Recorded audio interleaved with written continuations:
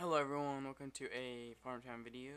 Another helpful tip is watering. So I'm going to show you what to use and what not to use when you're trying to water your plants. So let's test this compared to these small ones. I have a whole field full of small ones, and that's all I've been using. So let's see which one's better.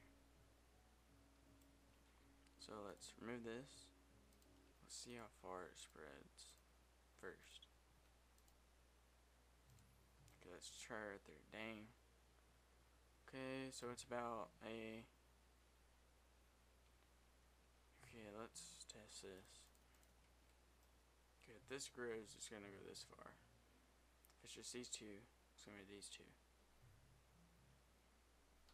Let's go one more out just in case.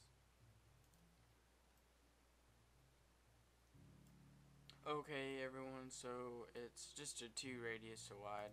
So if you wanna spend less money and just save your time and stuff, buy these small ones. This is 5,000. This is 600. You can buy like 10 of these for that much, for 5,000. So yeah, do not buy the large irrigator. Now these, these are pretty good, but they cost a lot of money. So yeah, do not buy these large ones. This one, do not buy it. It is a waste of money. Buy these small little ones. Less money. Oh, that's about it.